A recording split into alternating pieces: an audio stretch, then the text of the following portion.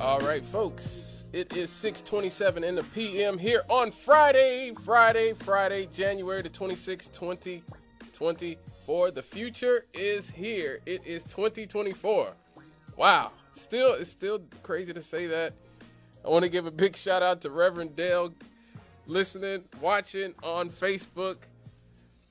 You know, we all miss him here at the station, WLTH 1370 AM. Before we left, we paid tribute to a few people we lost. We paid tribute to Cozy Weatherspoon, the Calumet Township assessor, and Dexter King, the youngest son of Dr. Martin Luther King Jr., and the late, great Marlena Shaw. We heard her powerful California soul that's been sampled so many times. Her voice has been sampled so many times. That's how you know her voice is so enduring. So rest in peace to all of them. But as I talked about at the beginning of the show, we're getting new information every day seemingly about the effects that our modern world are having on us, and particularly about screens, about how much time we are spending in front of screens, computer screens, smartphone screens, TV screens. Our screens are everywhere now. When I was a kid, still in the 80s and 90s, people were just afraid of you being in front of the TV too much. Now it's the TV, the laptop, the phone, the watch. Everything is a screen now. And I mean, I'm surrounded by screens here right now. I've got a 1, 2, 3, 4, 5, 6. I'm surrounded by 7 screens as we speak here in the studio. Screens have become a complete part of our way of life. And a new article from the Epoch Times from Marina T. Zhang has shown that like a sudden unprecedented change in mental disorders is concerning scientists about the amount of usage that all of us, especially children, are having with these phones. Excessive use of screens has become an epidemic, they're calling it, silently eroding lives with very little resistance. Gallup's 2012 survey found that around 60% of young adults admitted to spending too much time on the internet. That is me. In a subsequent survey, 83% of smartphone users said that they kept their phone near them almost at all times during their waking hours. Again, that is me.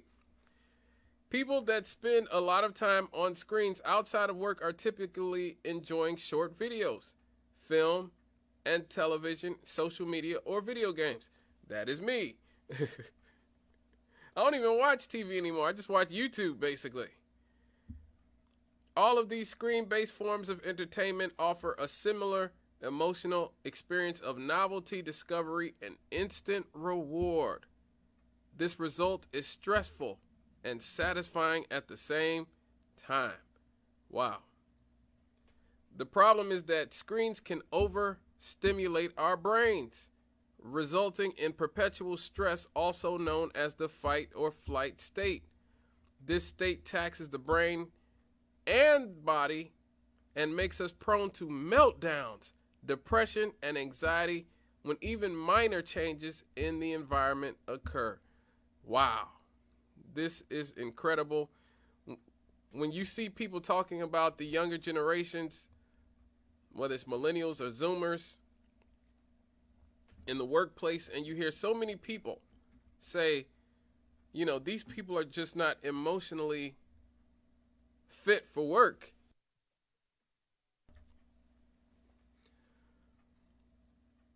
you have to wonder if a lot of that is because, especially with Zoomers, they've spent their entire lives in front of screens.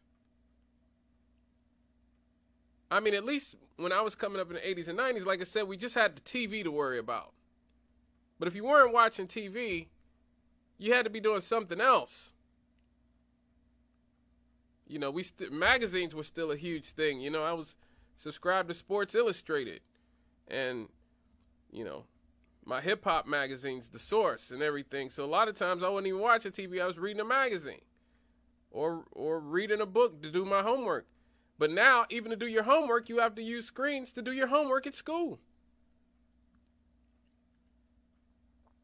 And so basically, young people are in front of screens all day, every day. And Zoomers have never had a time in their lives where they are not in front of screens. Ever.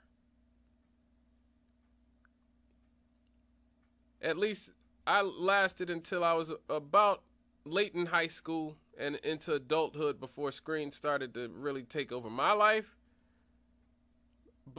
and really become a thing. These kids from birth, are it's like visual crack. These kids are being given visual crack basically from the day that they are born.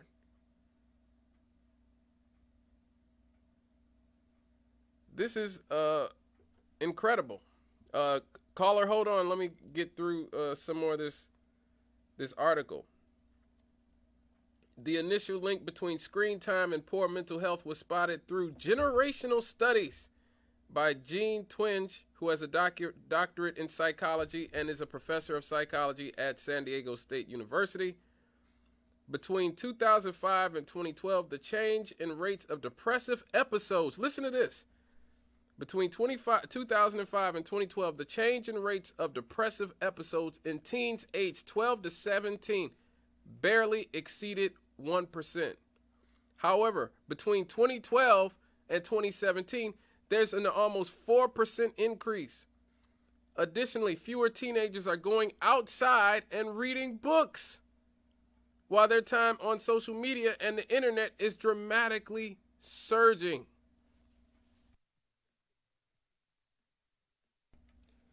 That is incredible.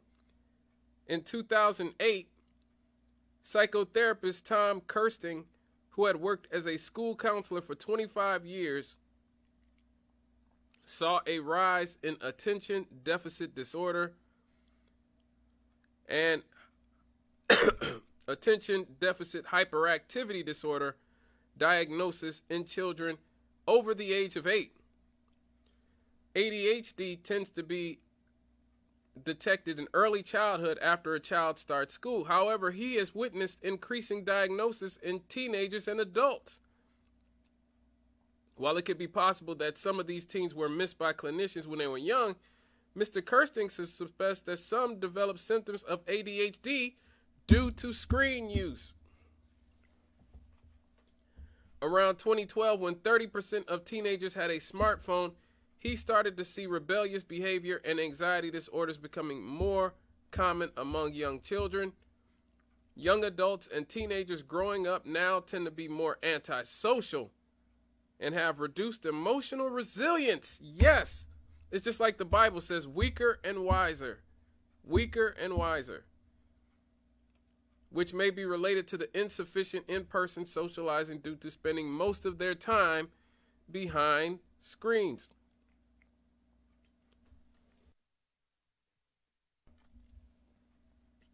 It's not just the amount of time spent in the cyber world, Mr. Kirsting told the Epoch Times, but also what they missed out on: outside play and social learning. How often do you see kids playing in the streets here in the city of Gary now?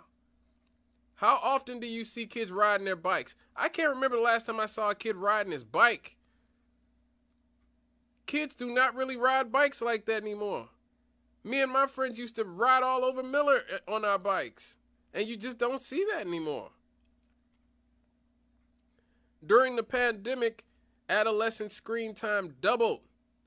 Few studies investigated internet addiction in children during the pandemic, but a large study done in adults in 2021 showed that adults who were considered at risk of internet addiction were 2 to 3 times more likely to have depression and 1.9 times more likely to have anxiety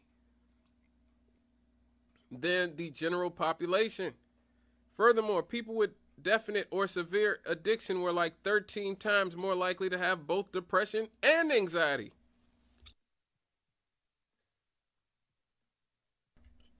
Fast forward to post-pandemic times, with teachers reporting that the latest generation, Generation Alpha, known as iPad kids, is aggressive, undisciplined, and regulates emotions poorly in the classroom. Wow. Dr. Clifford Sussman, a psychiatrist specializing in screen addiction, has focused his practice on treating this condition due to increasing need, especially after the pandemic. Demand for help with this issue has exploded, he told the Epoch Time. Let me get this caller. Hello, caller. Hey, Brother Scott. Yes, yes. I'm enjoying the show. You know, I've read other articles talking about this thing with the screen. Mm-hmm. Particularly as it relates to reading. Mm. And the difference in how reading is in the brain when you do it in a book versus when you do it, say, on a Kindle platform or something like that. Right. And that it really kind of negatively affects our ability to process. Mm. Because reading from a book is analog. Mm-hmm. And you have to go, point by point by point. Right. Whereas with the screen, they have those links, and you can go from this section, you click the link, it goes to something else, you click the link, it goes to something else, and before you know it, you've fallen down the rabbit hole. Yep. And yet, they're convenient, they cost less. I bought a book just the other day on Kindle. If I'd have bought the hardcover book, it would have cost me $100. Whoa. It cost $22 on Kindle. Right. Now, isn't that just enticing you? Oh, yeah. To lean into that screen. Yeah. So, as much as I would want to say, ban the screen, viva the book, I have to admit, I'm as much drawn to the virtual library as any young person. Wow. It's so much more convenient, doing like research for this show and stuff. Like you said, you go down the rabbit hole, link after link after link after link. Sometimes I end up with 10 or 11 different articles on one thing that I'm studying. You know what I mean? And just think, with the books or newspapers, old school stuff, it would take you hours to get all that sort of stuff together if you even knew that those other sources existed. Right. Absolutely. So I don't know. Maybe we should treat the screens the way we treat alcohol. Maybe little kids should be restricted to paper books until they get to the level where they're competent with those. Of course, I've got an 8-year-old here who's already telling me no. She's already, no, give me my screen or give me that. But, man, it is, I guess it's one of those things, whether we like it or not, we're going to have to find ways to minimize the damage because, once it's done, it's like the AI. I mean, once you open the door to it, how do you go back? I know the Pandora's box is open. Yeah. Well, brother, as always, I enjoy listening. It's always good to talk to you. Yes. And we miss you guys as much as you all miss us. Yes, Rev. Look, call in anytime. All right, brother. All Blessings. Right, love you. Love you too, Bye-bye. man. Yes, the Rev, bringing some wisdom and clarity as usual. But I agree. I don't know what the answer to this is. I really don't. I really don't because I'm trying to figure out how in my own life, could I at this point live without screens? Like I said, I'm surrounded by 7 screens as we speak. I'm surrounded by 7 screens as I am talking to you. And I don't know if I could give you the same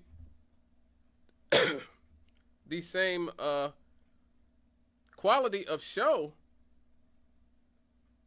without the internet, without the amount of research into so many different places. I'd probably have to just like set up shop at a library and just keep looking through book after book. But a lot of it is topical. I'd have to buy 4 and 5 newspapers. I used to be a newspaper reader because everybody in my family are newspaper readers. When I was a kid, my father would buy the Sun Times and the Post Tribune. Then my mother would read it, my brother would read it, and then I'd read it, when I came home from school. We were all newspaper readers. I haven't read a paper newspaper in years. When I want to get something from the Hammond Times or Post Tribune, I go online and find it. Or the Sun Times. These things are all on the internet now.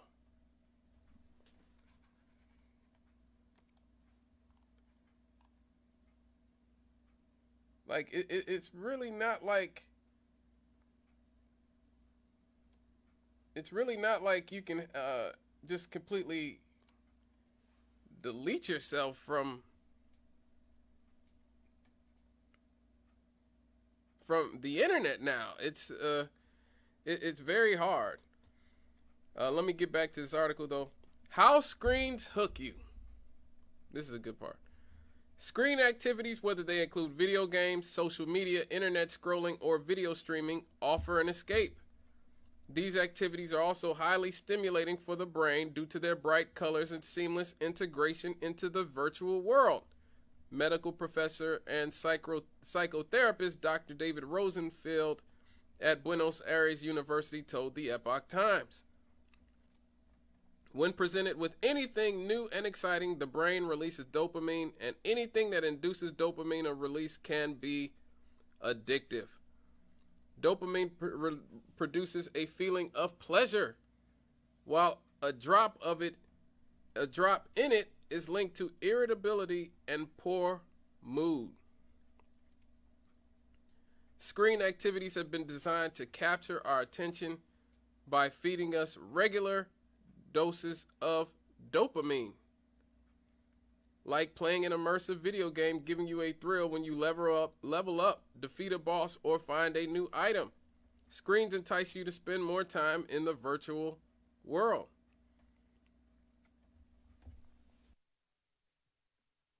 Yes, they do. They absolutely do.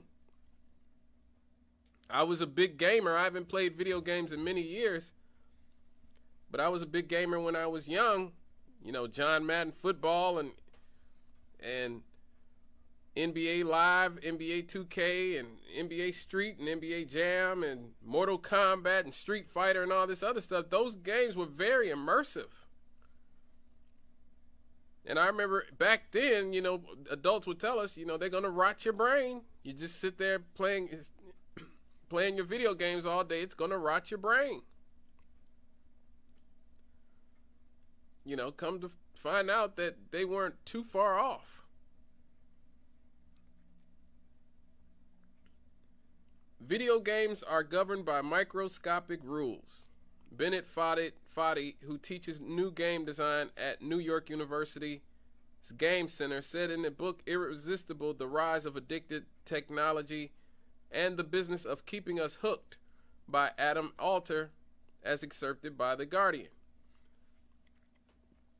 These micro rules can be a ding sound or a white flash whenever a character moves over a particular square and are synced to the player's actions so that they feel they were the one who caused it. The micro feedback generates a sense of reward, hooking people into continuously playing the game. This system may also explain why interactive screen activities may be more problematic for children than passive screen activities like watching TV. Wow. Dr. Dunkley has observed that while 2 hours of TV is linked to signs of dysregulation in children, only 30 minutes of interactive screen activities is stimulating enough for signs to occur. So while it may take 2 hours of TV to dysregulate the thought process in your children, it only takes 30 minutes of interactive screen activities. Wow. Many video games also employ strategies used in gambling, such as loot box rewards, where players are rewarded at random intervals throughout the game. Since players do not know when the next reward drop will come, they are further compelled to play the game, even if they are not enjoying it. I have been there. I have been there. Lord knows I have been there. This strategy came from the works of psychologist Burrus Frederick Skinner. Skinner put pigeons in a box with a button, rewarding them with food whenever they pressed it. He found that the pigeons rewarded irregularly were more compelled to press the button than those rewarded with every button press. This compulsion also exists in humans. Social media posts break information into bite-sized pieces, feeding users a jolt of dopamine with every post, like, and comment. Furthermore, social media has been engineered to lack natural stopping cues inherent in many aspects of life. Whether it's a newspaper article, book, or movie, there's always an ending. One, therefore, left to choose another activity once the end of the article, chapter, or movie comes. However, with social media, one can scroll on forever without an end to the content, known as the doom scroll. Internet surfing is no different. Put a word into the search engine, and endless results and related links surface, leading you down a rabbit hole. I have been there plenty of times. I'm not going to lie to you. I'll be up 2 or 3 o'clock in the morning on Twitter, doom scrolling. It's so easy to do. All you have to do is just keep scrolling. That's all you got to do. There's always a new piece of information out there. There's always somebody else who wants to argue. And then they want to wait till late at night and want to start arguing with you.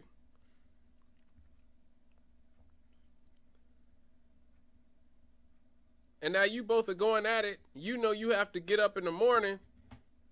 You got stuff to do. A lot of times you don't even know if the person you're arguing with it is even a real person.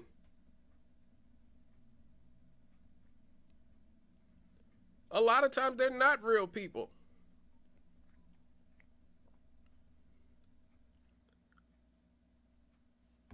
A lot of times they are bots.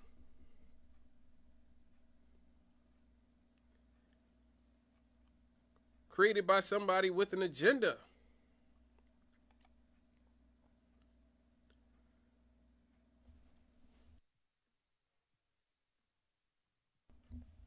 Now, what happens when screen time eats into human time? The social acceptability and pervasiveness of screens often make it hard for people to realize that their screen time may be getting out of control. So far, no consistent criteria on what counts as screen addiction exists. But there's increasing data suggesting that many Americans have problematic screen use. Americans spend 7 hours a day behind screens on average, excluding time spent at work or school. Counselor Hillary Cash, the co-founder of Restart Life, a residential treatment center for tech addiction, told the Epoch Times that screen use is classified as problematic when it starts eating into time necessary for normal human functioning. Wow. People need around 8 hours of sleep every day, and the average working time is 8.5 hours. They also need time to socialize, exercise, eat, shower, and manage daily affairs and hobbies. 7 hours of screen time daily would mean necessary activities are being sacrificed. Tell me about it. Dino Ambrosi, the founder of a 12-week program that helps college students limit social media time, estimated in a TEDx talk that if most 18-year-olds lived to be 90, they would have 334 months of free time left in their life. What those people do with this remaining time will quite literally determine the kind of person you will become. Yet, Mr. Ambrosi's estimations show that around 93% of that time is spent behind screens, mostly unintentionally. Wow. Ms. Cash, who's programmed to treat people struggling with addiction to internet pornography and video games, began in the 1990s, has observed a worrying trend. While her earlier clients also experienced major upheaval due to their screen addictions, they had sufficient life skills. In contrast, many of her clients to date lack necessary life skills. Wow. Such as knowing how to cook, maintain personal hygiene, hold down a conversation, make meaningful relationships, keep a job, etc. These people are more challenging to treat. One reason for this is that they were given a tool to escape early in their childhoods or adolescence. As a result, they have become chronic escapers of inconveniences and difficulties in life. Good Lord.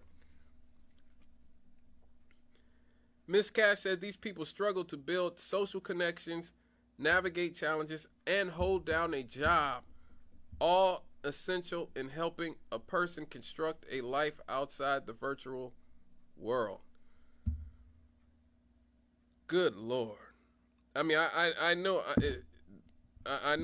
I'm falling all over myself here, but this is scary. This is out and out scary where we are at, and especially what I'm hearing from people in different workplaces as they deal with young people.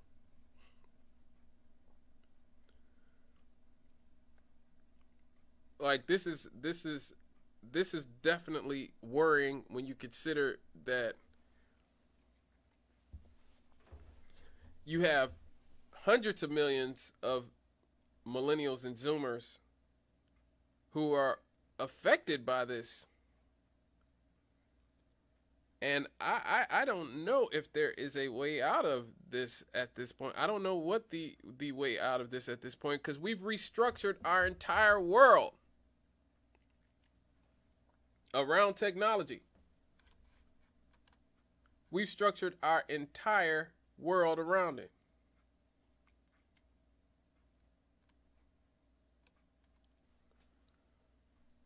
And so is there a way we're going to be able to do this?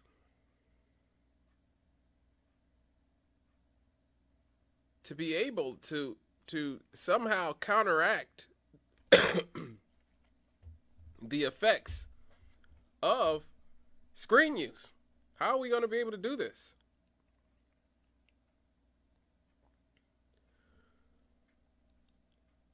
Now, they are seeing 4 major mental disorders. Psychologists and professors Daria Koos and Mark Griffiths at Nottingham Trent University are some of the leading researchers investigating the effects of problematic screen use. Among the 26 psychotherapists who treat people with internet addiction, who Ms. Kuss and Mr. Griffiths surveyed, some said their patients' mental health problems were undoubtedly caused by screen use. They didn't have social anxiety or generalized anxiety disorder prior to when they started playing, one psychotherapist reported. Dr. Sussman added that when combined with addiction, mental health problems are often untreatable before first addressing the addiction. Depression. First and foremost, depression. Prolonged screen entertainment leads to protracted periods of dopamine release. That means one experiences a dopamine drop when quitting screen time. Low dopamine levels are linked with irritable mood and depression. With constant stimulation, the body eventually attempts to stabilize itself by making the brain's pleasure pathways less sensitive. This means that to achieve the same high, a person must either increase how stimulating the content is or watch more. This could mean more graphic, intense, or violent content. Then when a person gets off the screen, this results in further disinterest and poor mood. Naturally, people who are less interested in less stimulating activities like inherent interpersonal pleasures. Screen use is associated with low melatonin release, which can disrupt sleep and is potentially linked to a variety of mood disorders, including depression.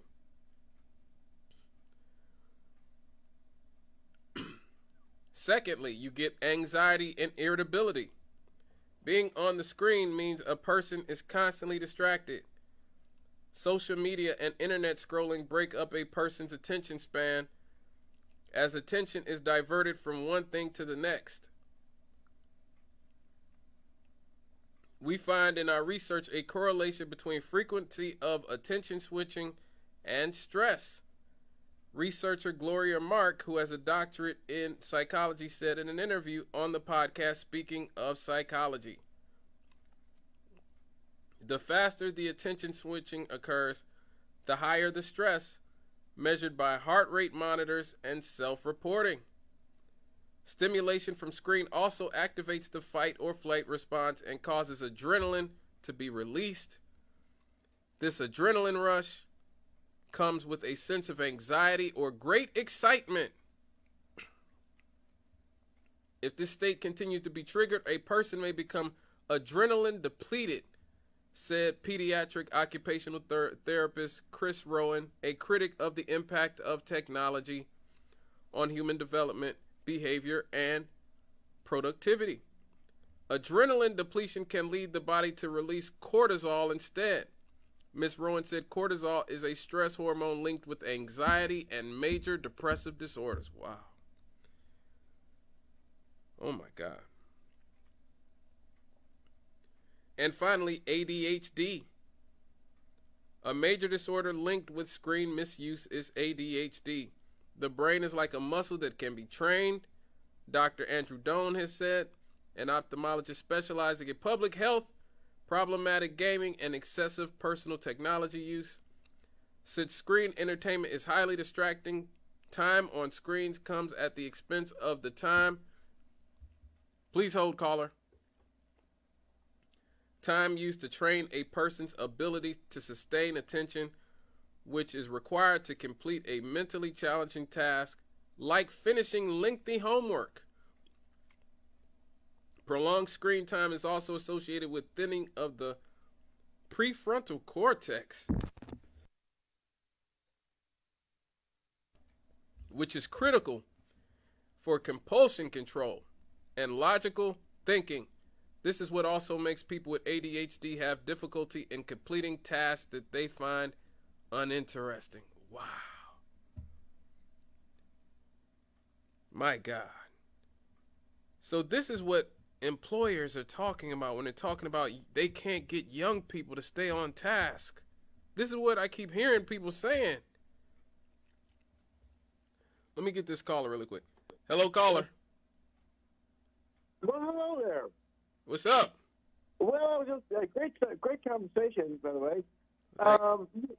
Yeah, the anxiety is going to raise cortisol levels too. You know, not just yeah, and that's going to cause eventually heart conditions, heart problems. You know. Yeah. I mean, guaranteed to cause heart problems. You know, like. But anyway, yes, sir. That's a great subject. I appreciate the conversation. Thank you. Yeah, I think a probably bigger problem would be the radio frequencies, though, trying to protect the bodies from. It's not just the screen. Well, when you say the screen, what is it about the screen? What is it about the cell phone? It's the radio frequencies that cause excessive radio waves to cause damage to our plasma, actually. Right. That's what it does. It causes problems with our plasma. And but anyway, it's like, how do we protect ourselves from the radio frequency? That's a question I think you're talking about. Yes. Because I mean that's where the biological issue comes in to negative. That's how it affects the body negatively. Absolutely. Now, the engineers are supposed to protect us from that. You know, the radio towers, all that stuff. Right. Now, if you ever have your AM radio on and drive through certain towns or villages that have lots of cell towers and stuff, you'd be shocked how you hear the radio frequency change the way your radio can, receive the sound, the signal. Right. That affects your body the same way. I mean, you can't see the radio waves, but they're affecting us in physiological ways. Wow. And what you're talking about is anxiety, a heightened level of anxiety on a hour-to-hour basis. It's not good for you. It's like the fight or flight routine. And after a while, it has to cause heart damage. Wow. It just has to. It's like, how do so many Americans have fatty liver syndrome? Yeah, that's a good question. It's we live on grains that become refined sugars,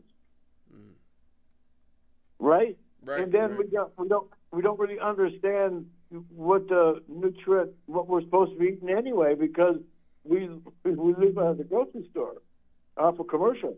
Right. And they tell us how we're supposed to be. Right? Hey, when President Obama got elected and Michelle was talking about how the kids should be eating, what did all the people do? They gave her a hiss and a boo. Right. I remember that. The lady was giving you the perfect recipe for health, and people just shut her down. Right. We don't want our kids. We don't want our her control what our kids eat. Right. Yeah. Don't tell me what's good for me. The idea of it turns out that certain cured meats, cured meats have a nitrate in them that's actually pretty carcinogenic, right? And we all love it, and bacon. And if you talk to guys about cutting down their bacon, they say, never happened, right? But if you ask them, hey, man, have you ever tried marijuana? They go, wait a minute, who do you think you're talking to, right?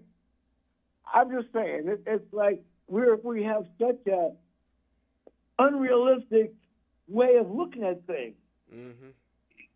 It's not healthy at all. I mean, we judge everybody, and then the things that really affect us, we kind of overlook. Right. I agree. Thank you for your call. Thank you for your call. Thanks for the talk. It's all good. Let's finish this up. This segment up. Problematic screen use is not limited to children, said Mrs. Rowan, who has conducted over 400 workshops on topics such as productivity, addictions, technology overuse, media literacy programs, and school environmental design said that parents sometimes enable children to seek out screens. The work of educator and clinical psychologist Catherine Steiner Adair has shown that children are increasingly competing with screens for their parents' attention. Good Lord. Some children have reported feeling neglected because their parents are constantly checking their phones. Parents who are unaware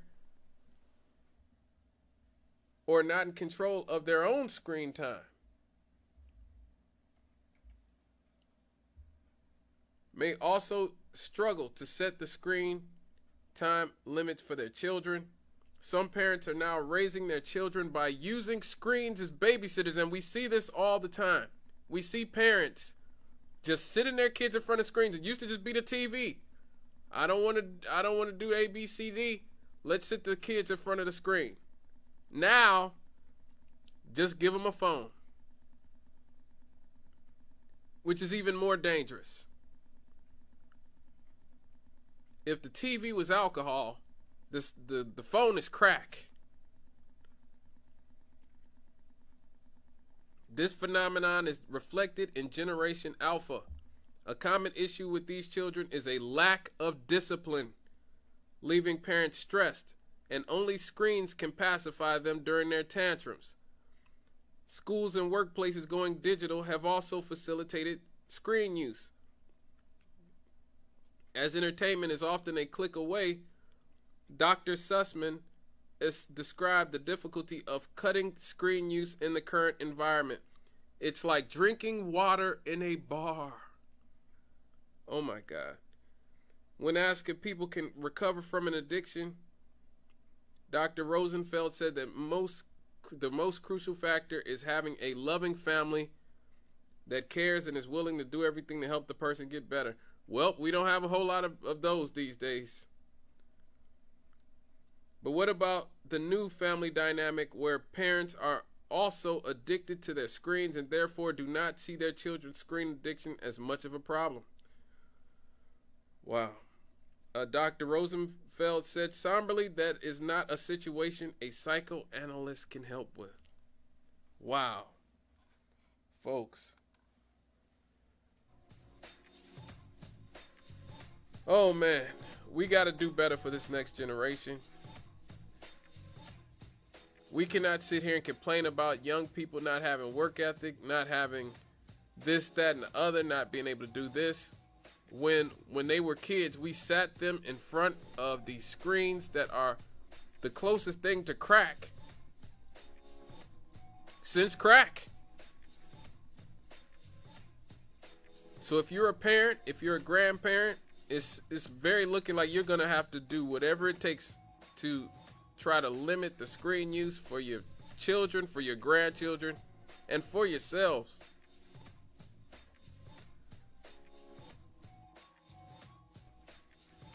It's probably too late for me as you see the screens have fully enveloped me. The screens have fully enveloped me here at the studio. But it's not too late for you. You can still make it out. And especially the children. All right, folks. You stick with us. When we get back, we're going to do the happy happies.